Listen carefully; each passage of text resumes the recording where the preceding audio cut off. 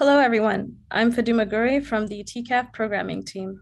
Welcome to our virtual program titled Kids Detective Comics. Before we begin, the Toronto Comic Arts Festival would like to honor and acknowledge the original caretakers of this land, the Anishinaabe, Mississaugas of the Credit First Nation, Haudenosaunee, and Huron-Wendat peoples. We are in a territory that was the subject of the Dish with One Spoon, One Pump Belt Covenant, an agreement between the Anishinaabe, Mississaugas, Haudenosaunee, and allied nations to share and care for the land. We also acknowledge that this area is covered by Treaty 13 with the Mississaugas of the Credit. TCAF makes this acknowledgement as a reminder that we are all treaty people and that we have a responsibility to the land and each other.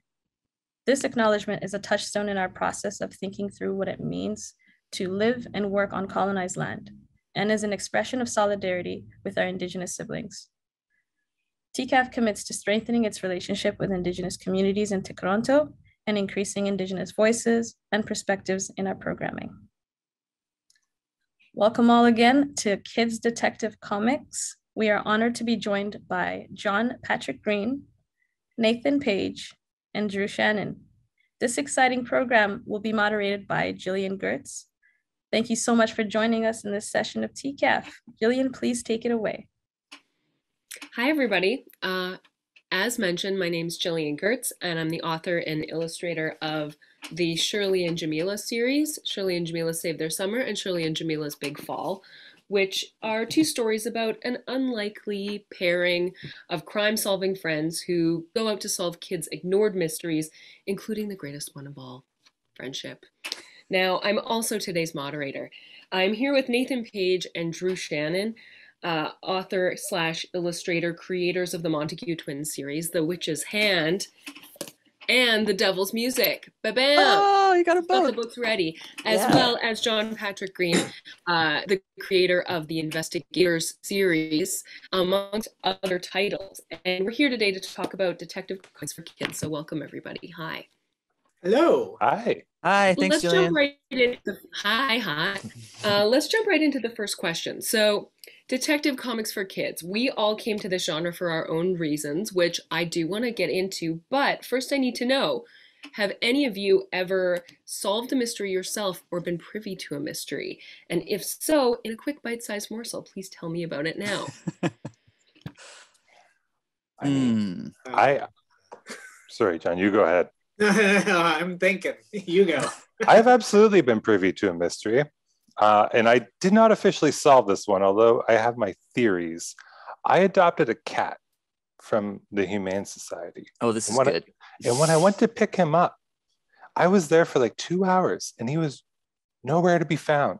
The entire staff was searching for him. They just could not find this cat. And then he was in a cage though, right? Like a kennel, an enclosure. Presumably, because I had been in the week before and I've been like, oh, this is the one. Like, this is my little guy. The name was Kipling. And I just thought like that was so cool. So yeah, I went, and when I went to pick him up, because they were doing like he was getting neutered and getting his shots and everything, he was just nowhere. And then they didn't know what to say to me. They were like, we're sorry, we don't have your cat. And I was like, well, hugely bummed out. So went home, got a call a couple of days later. Like a friend of mine was calling the place, absolutely like livid the entire time, unbeknownst to me. But then I got a call a couple of days later that was like, Kipling's brother was just returned. And we want to, if you want him, like it's completely up to you, but he's here. And I absolutely took that opportunity. Marlo the cat that I ended up getting out of this exchange he's in the window right now chirping at some birds.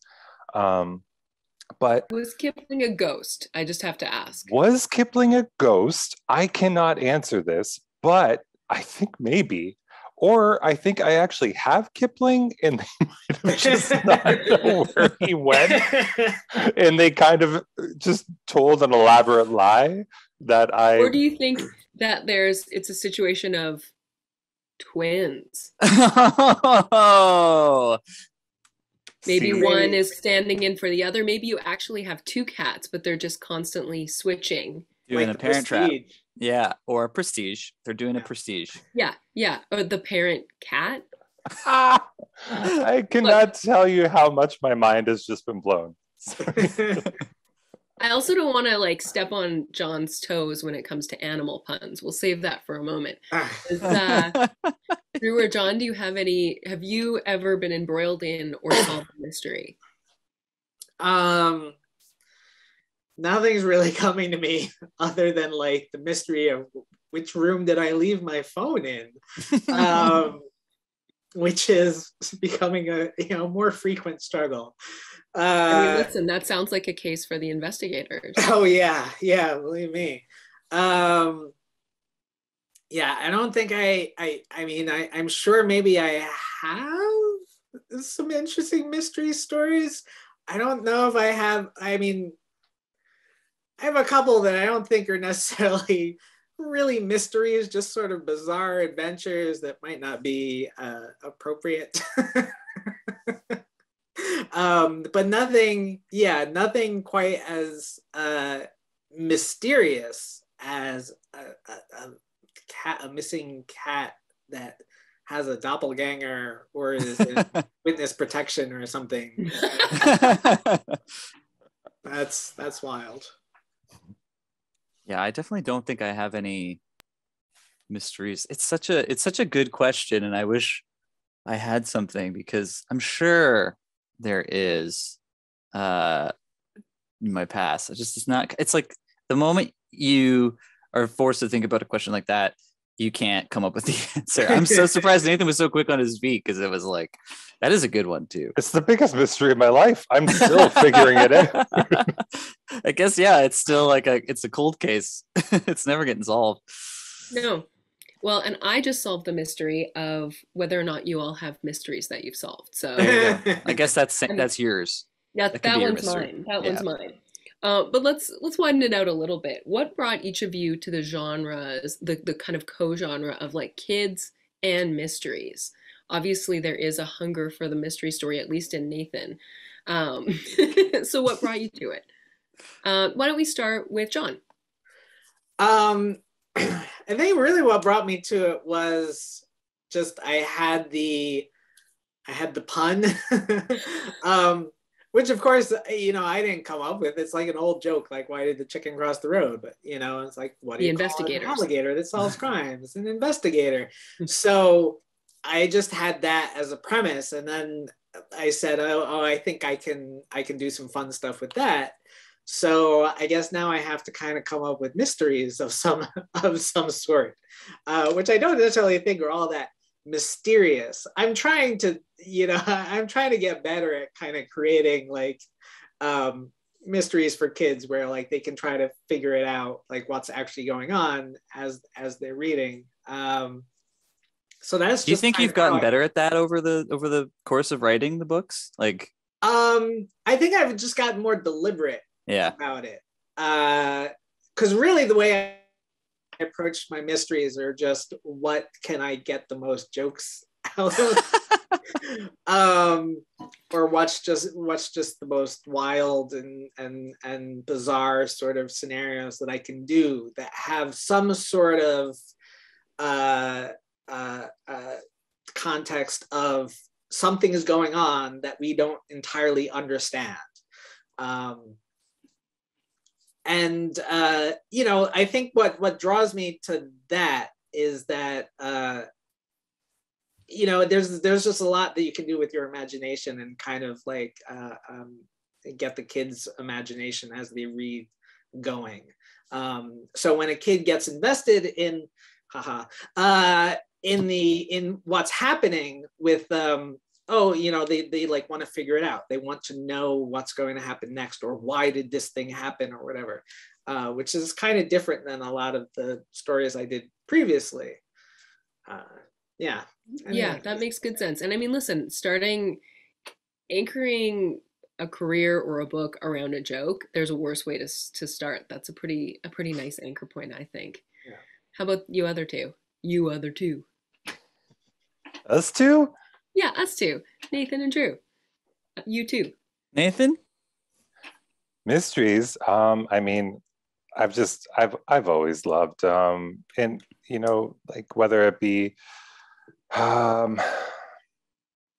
like Goonies and, you know, Hardy Boys, of course, and just, or like an episode of Are You Afraid of the Dark or something. Like it's just always been something that really resonated. And but I mean, I think universally speaking, that the mystery genre is so, I mean, it's so rife with opportunity because literally at every point in your life, everything is always a mystery.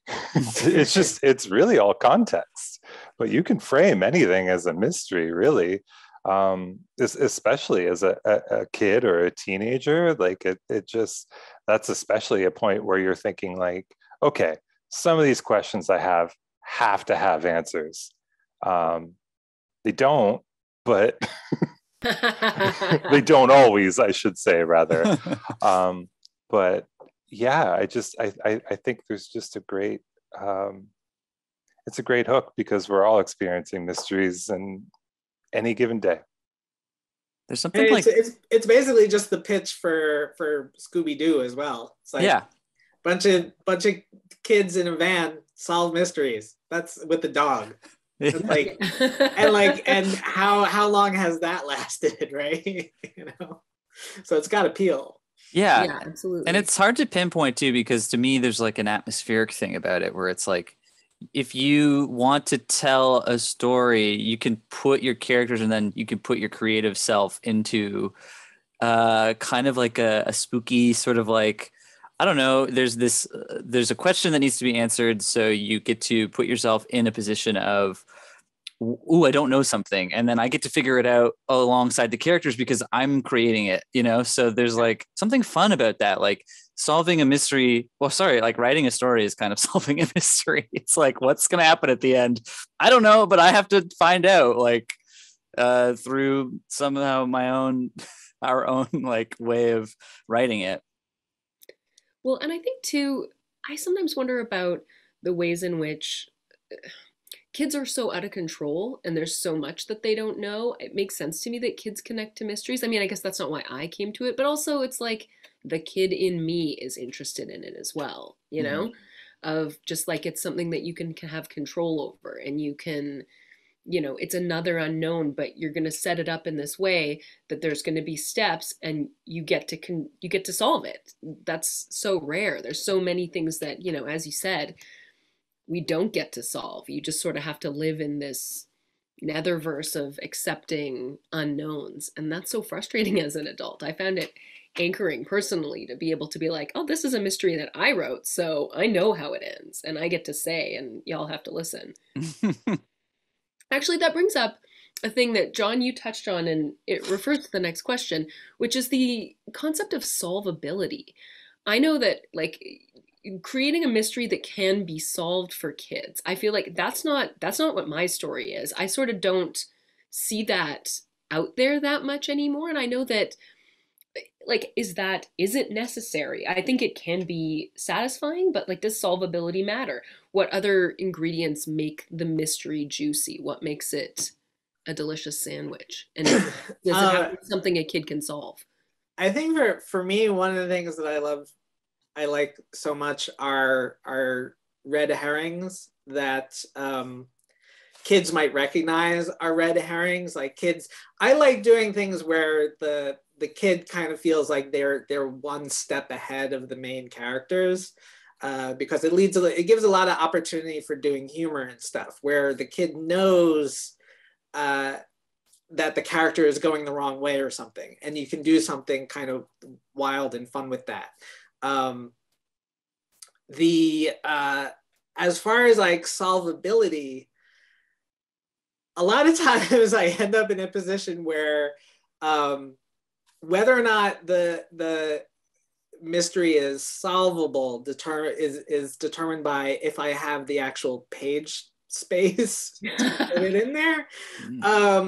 Because in the very first investigators book, actually, the alligators don't solve solve the mystery that they were basically tasked with at the beginning of the book. They kind of solve a different mystery.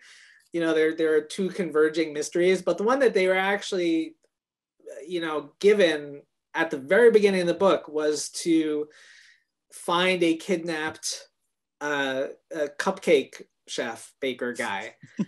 and and while I was making the story, I literally got to a point where, I don't know, I'm at like page 180 out of 200, and I'm like, there's no way they're going to be able to save this guy. I just have to have him save himself.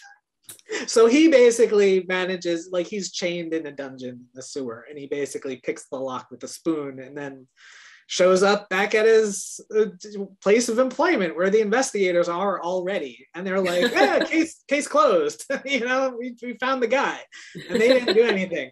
And that was not intentional at all. That was just, you know, I ran out of space, so I'm just gonna have to do it in a funny way. So I think for me, the solvability or not is, so long as it's entertaining, it kind of doesn't matter one way or the other. I think also a lot of times with, there are many times when you're reading a mystery or even just any sort of narrative where things make sense as you're reading it, but then when you get to the very end, you start to go back and you think, well, wait a minute, some of these things don't necessarily line up exactly.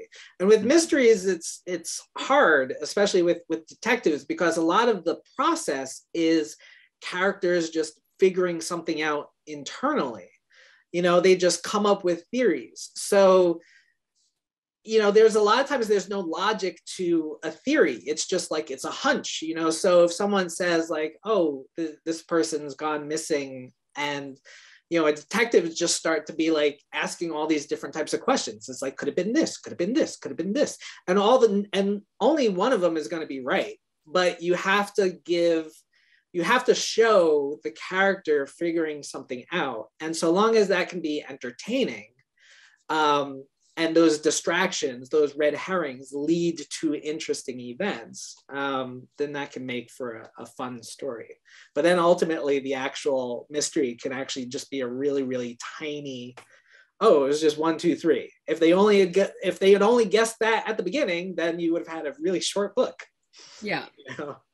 Yeah, absolutely. Drew?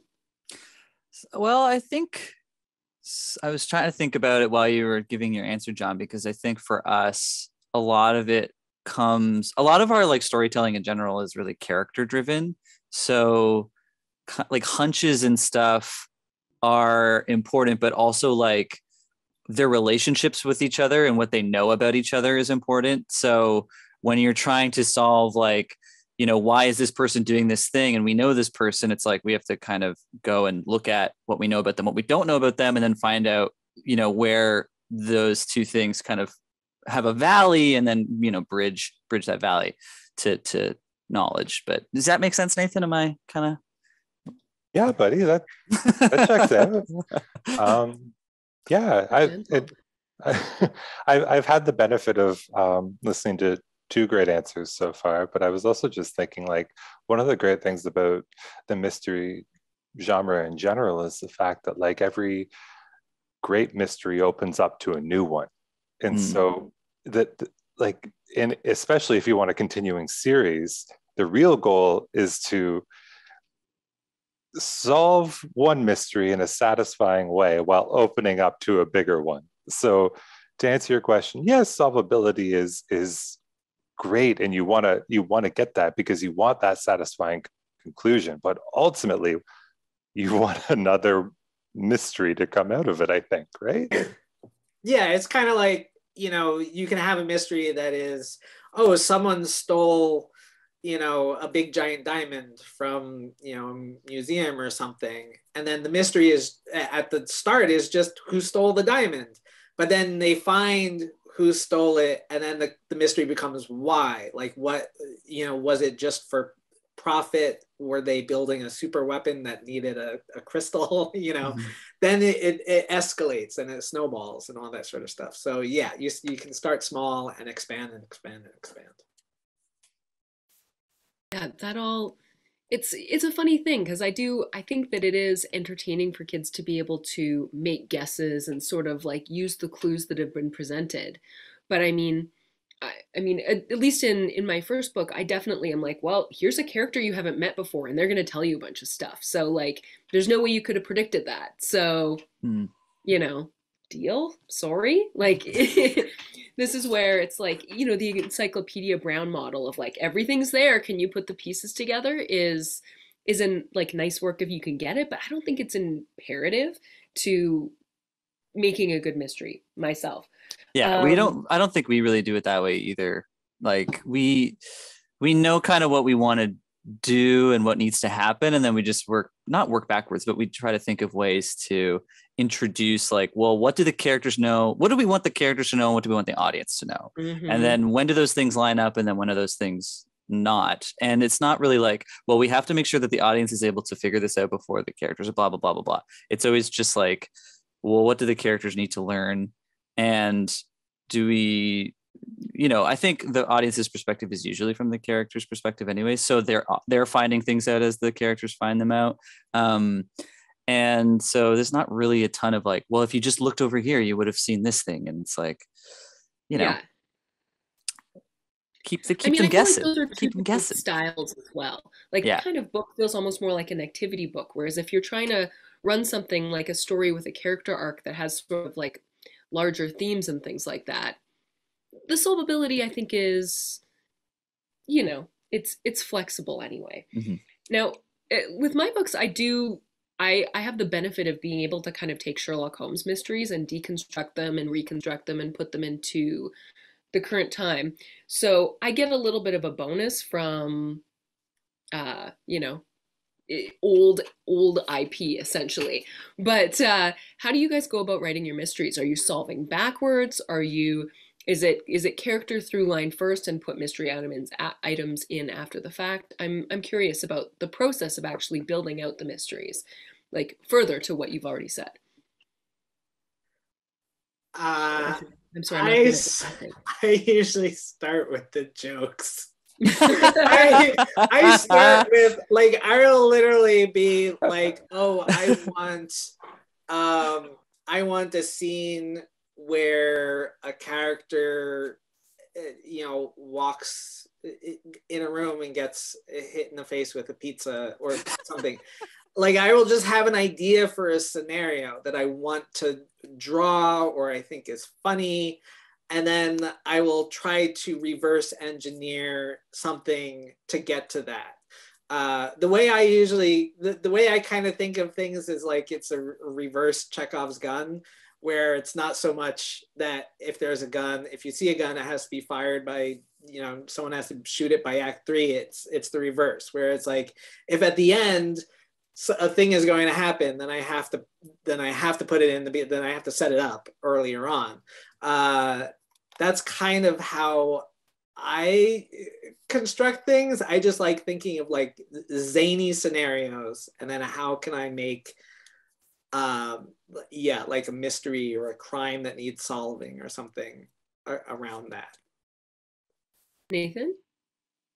I think with our books, in all sorts of ways, you're seeing my work. The questions that I'm asking about the characters, you know, before I go into the actual script writing process, very much make it onto the page, like what I think each of them are asking of themselves and of each other usually ends up making it in there. But also, I mean, seeing my work as an author and trying to,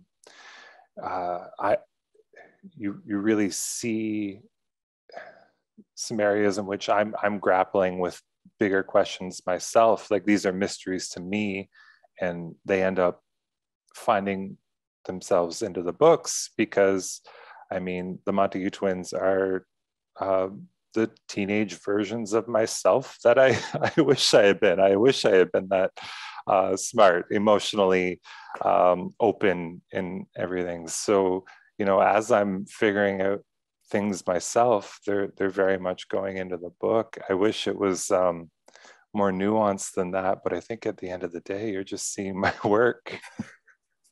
But was your hair like that awesome? Never. It does get super curly and would puff out, but never that cool. Grow it. Come on.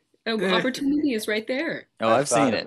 I've seen it. I've seen it long. It's good. It's good stuff. Now, I guess this question is a little different for you, Drew. And I mean, this kind of gets into like what the process you guys use for writing your books, which is a future question. But I guess I have a specific one, which is, are there, I mean, I guess the answer is just yes, but I'm going to ask the question anyway. Are there ways that you write the mystery into the drawings? And like, can you talk to that a little bit?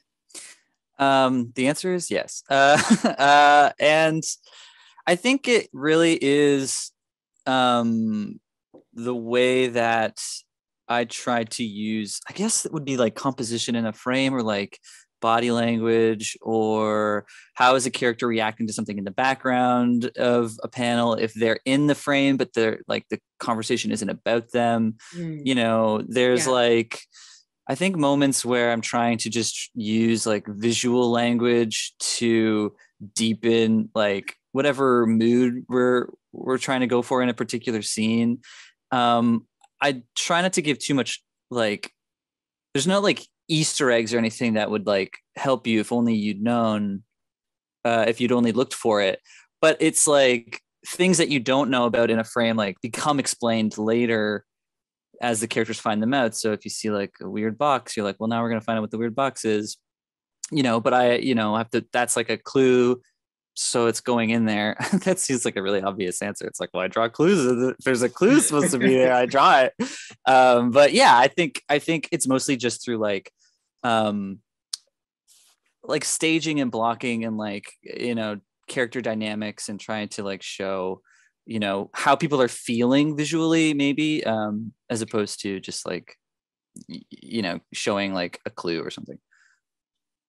Yeah. I mean, this is, I feel like the books are really successful in that way in terms of the mood setting. And like, I think like the scene that leaps to mind when you talk about this is when everybody's sitting around the fire and the devil's music. It's just like, there's something a bit ominous, but it has this sort of teen energy, but like, you know, it's like, are you looking over someone's shoulder? Are you looking through something? Like those, all of those elements can create that spooky mystery sense that Thanks. You know, there's a little bit more to find out. Yeah.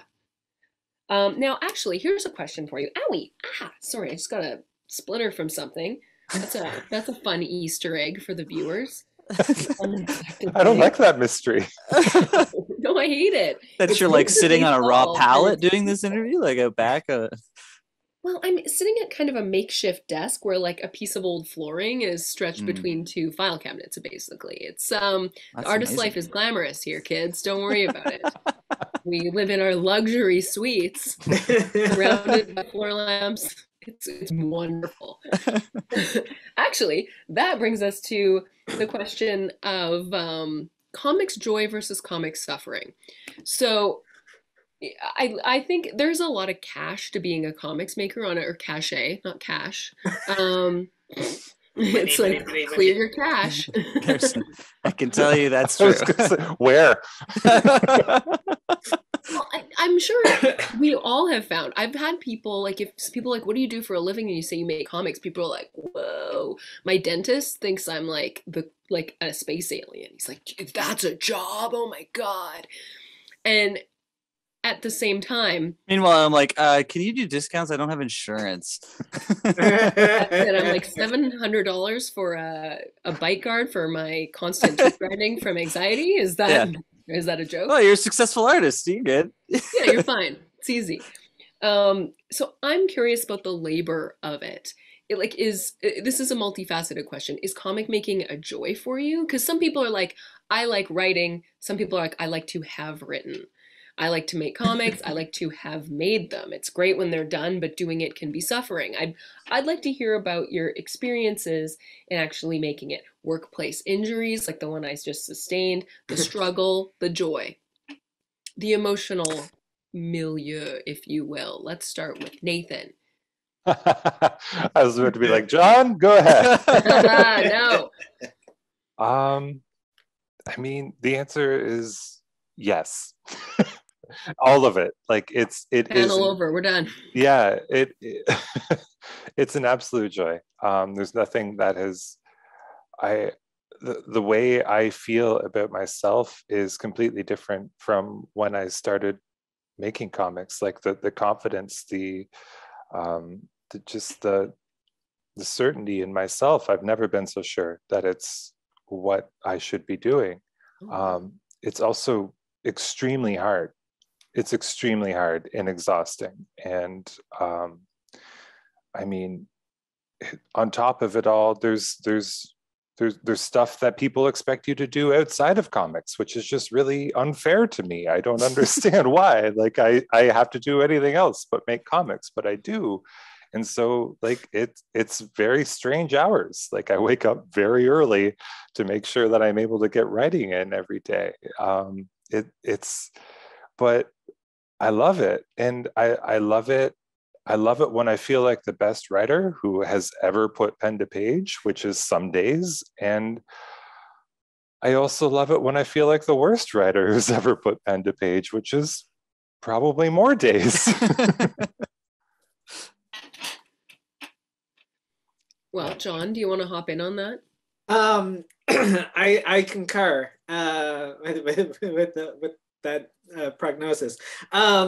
Yeah, it's very similar for me that there's highs and lows. I think when it comes to being both the writer and the artist, the writing is what I say I would have the most struggling with, because the writing is sort of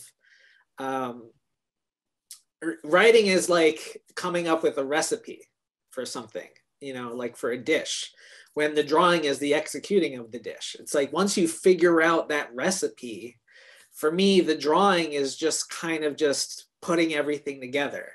And that part just comes a lot more naturally to me, even when there are still things like some visuals to figure out. Like I've always, ever since I was a little kid, I've been cartooning, I've been drawing cartoons since I was little. But I always thought of myself as an artist. I always thought like I was the kid that drew, and drawing was what I did. And even when I was like 11 years old and I was making comics, actual comics, I never thought of myself as a writer of comics, even though that's clearly what I was doing. The writing just seemed like a means to an end. That was just, I just have to get the writing done so that I can actually draw, which is the part that comes naturally to me. And so they're both laborious for different reasons. Writing gives, when I'm having a bad writing day, it'll give me headaches and stress, and I'll lose sleep or whatever. When I'm having a rough drawing day, it means like my arms or my back hurt. It'll be physical pain. So there's like the mental pain and the physical pain. But it's so incredibly rewarding. I find like, yes, I do like the process of coming up with stories and creating the art, but the I don't know, endorphins I get from having done those things and completed those things and being like, the writing is done and the drawing is done, and then finally a kid can read it, and I'll get a Facebook message from their parent that found me online being like, my kid reads your books.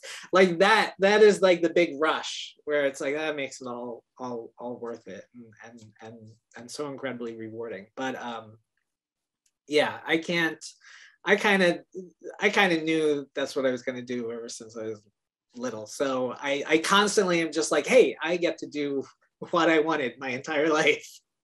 So that's fantastic. Drew?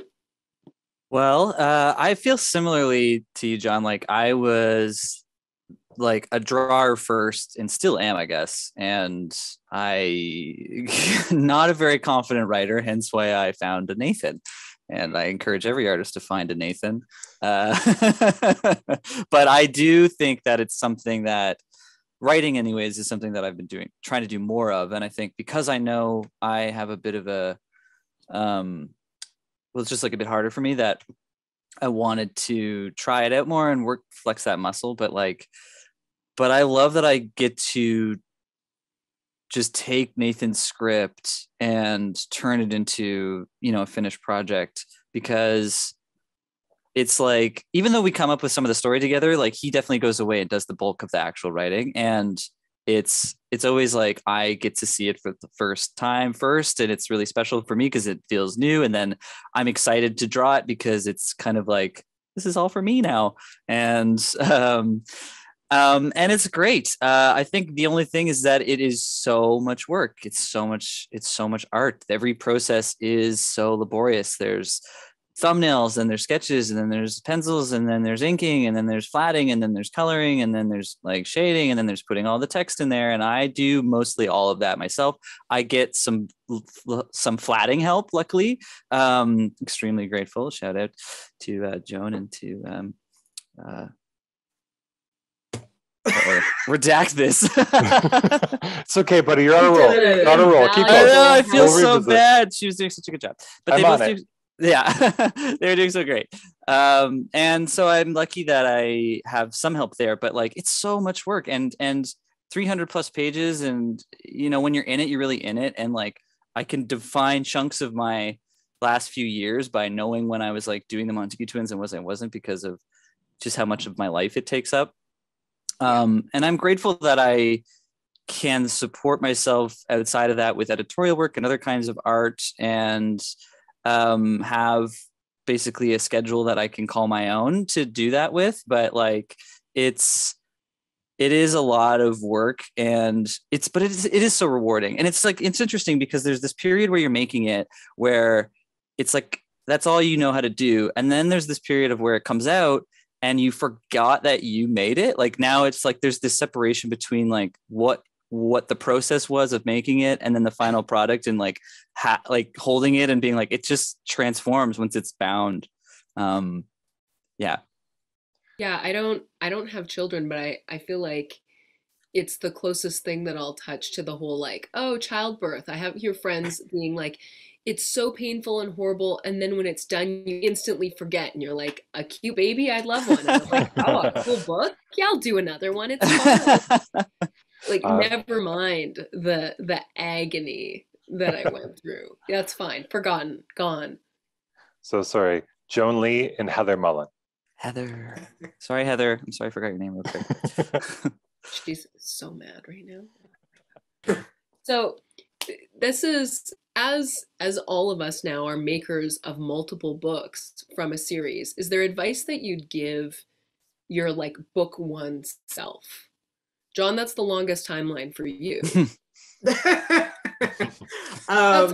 a badge of honor. You've got you have books prior to the Investigator series as well. So tell us. Well, I mean, like drawing book one of Investigators was only like 3.5 years ago.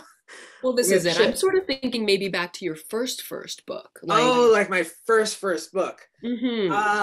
Well, if I was able to give advice to myself kind of back then, it would be forget the comics market and think of the kids book market. Like we were just saying about how like, oh, you're telling people that you make comic books, and then you get those responses of like, you can make money doing that or whatever. If you tell people you make kids books, then they're suddenly more interested. They're like, oh, anything I would know, like they want to know more. But of course, that's more like career minded, not necessarily process minded. I think if I was to give myself some advice, it would be more just do what you would do naturally. Don't overthink it. I think that's. It seems like you found that to some degree with the like lead with the joke, lead with the fun. Oh yeah. That's really like, I mean, honestly, that's really putting you in the place of the possibility to enjoy your work the most, of like, here's a thing that delights me to work on, I'll see that through. Like that's a good way, it's a good road to happiness. Yeah, I basically when I was pitching the series, I basically just got into this mindset of what book, what kind of book would I like to make if I was 11 years old again? And so I dug out all the comics that I made when I was 11 years old. And I just, like, I had, in previous years, I had made a collection of them and just did some print on demand so I could give them like copies as a gift to my mom. And I just read through them all again.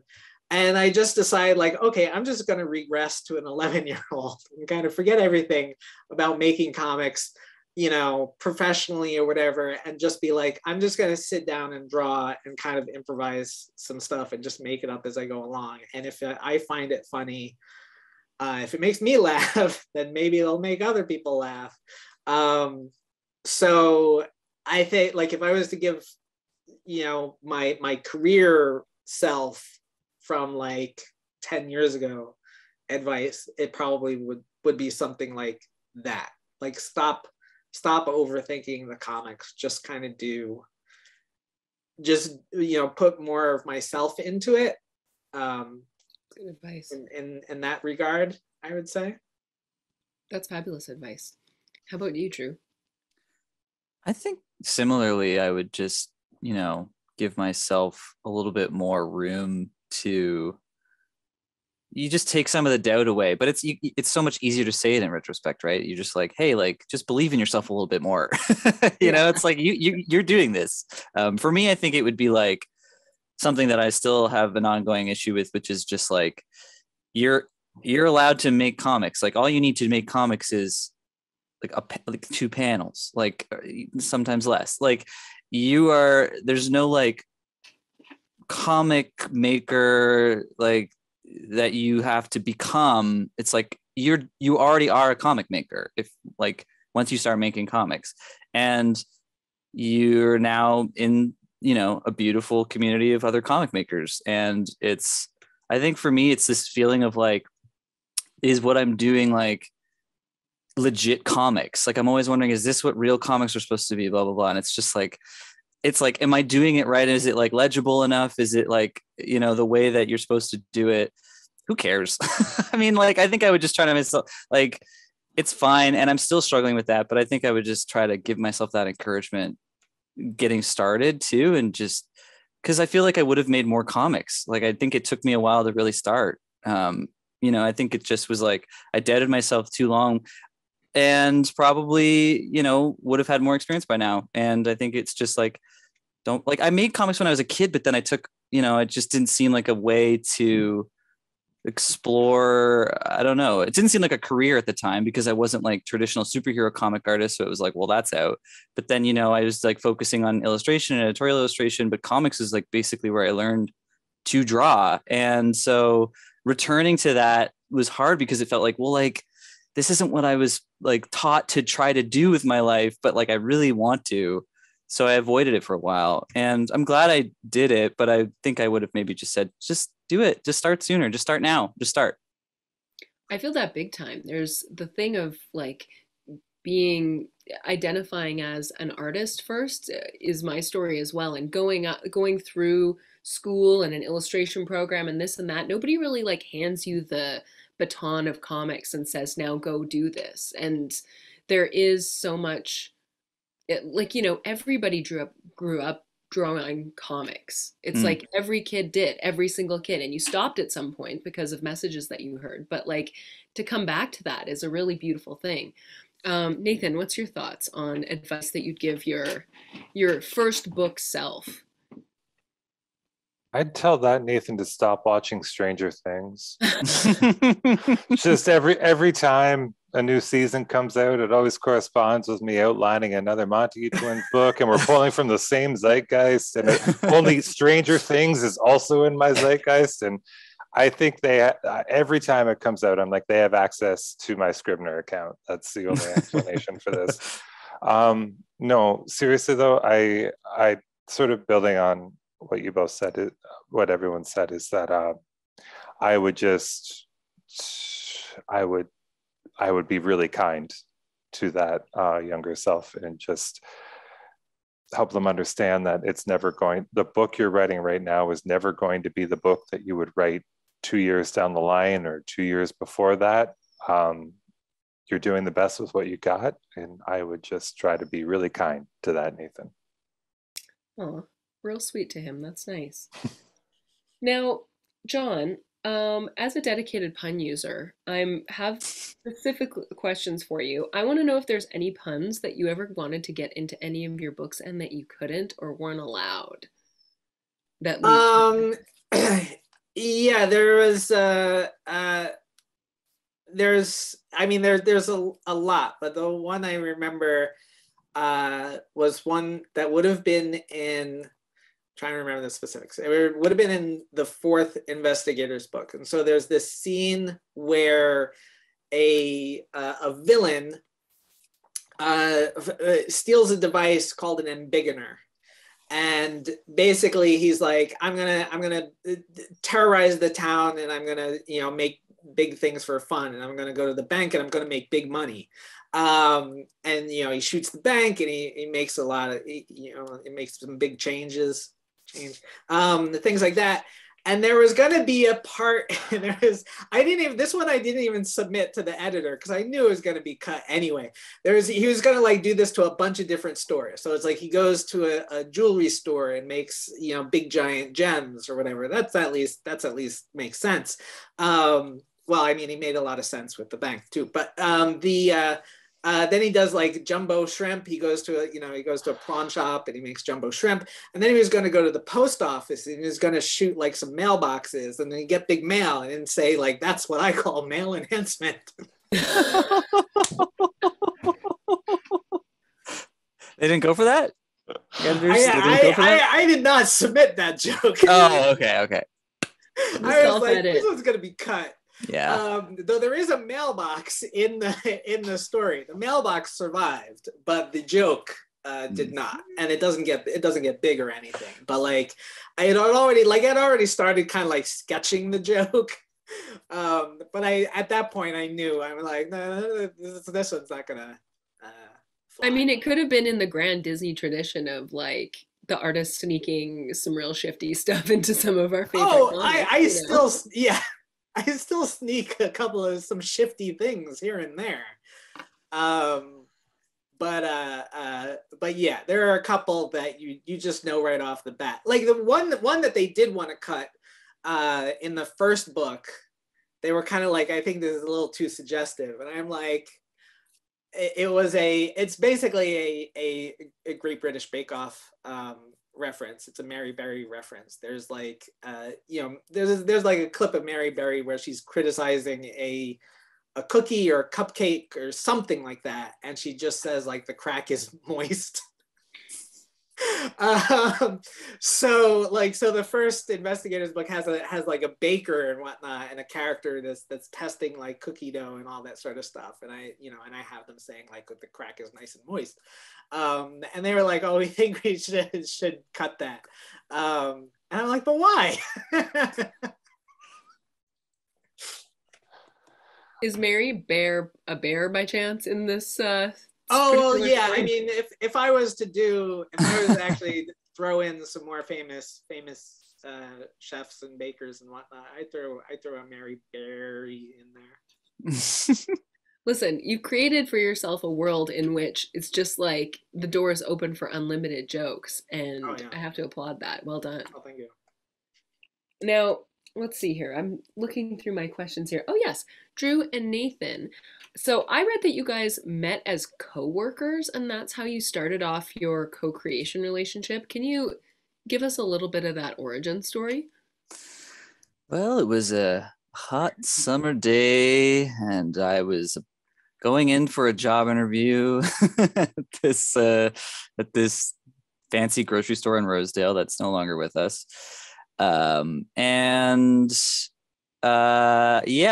was some cool music playing, and I feel like Nathan remembers the story better than I do, but like basically I was like, this is cool music, and he was like standing with his arms crossed behind the counter like, yeah, you think so?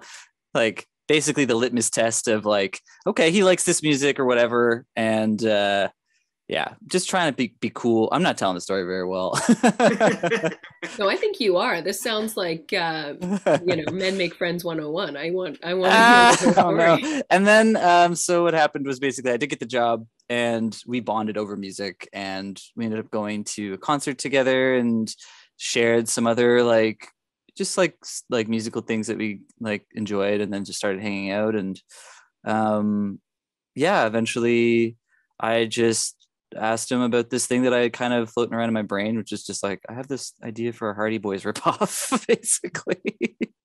But that's basically all I have. Like, I want it to be better than that. Pastiche, at least. Give yourself pastiche, sure, yeah. I just thought it would be like an interesting trope, a world of tropes to play with, but like, it was nothing. It was absolutely nothing. It wasn't what the Montague Twins is now, and that's 100% because of Nathan's contribution. But yeah, that was 10 years ago. Did you know Nathan was a writer going in, or were you just like, this guy likes music, he can write comics?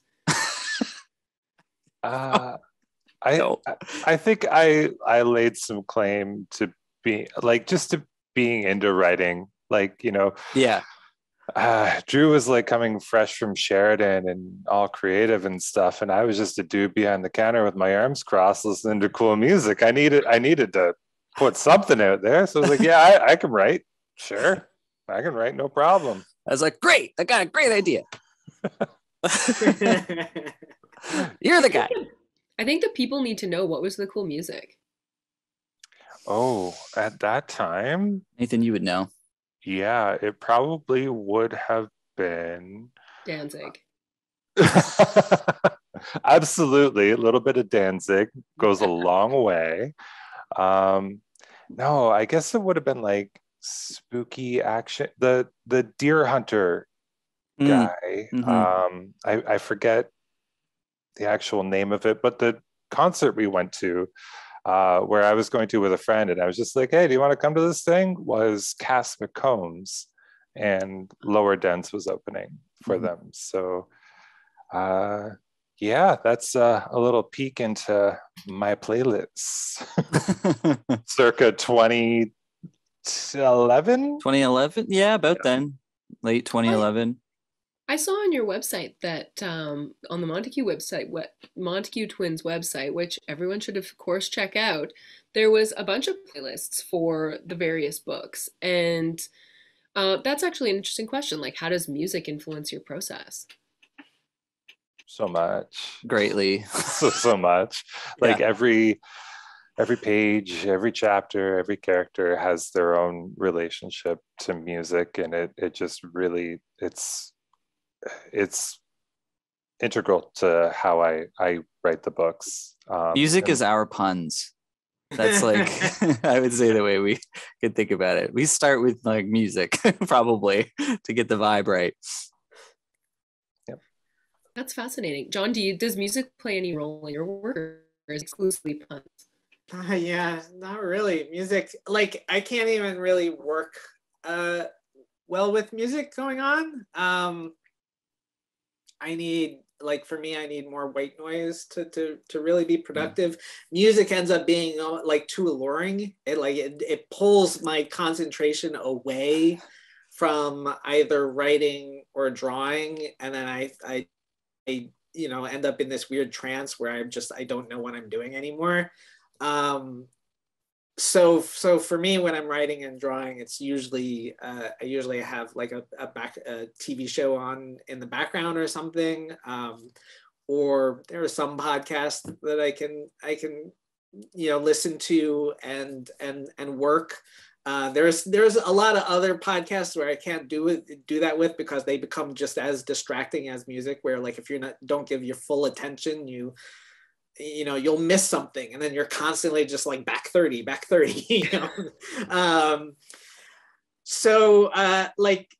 Music, I still like music. I still listen to music. It's just, and it's influenced me in many ways. But it hasn't influenced me the same way that it did when I was like, in junior high, where like music was, junior high and high school, music was like, a big thing. Now it's just, it doesn't really help evolve characters for me.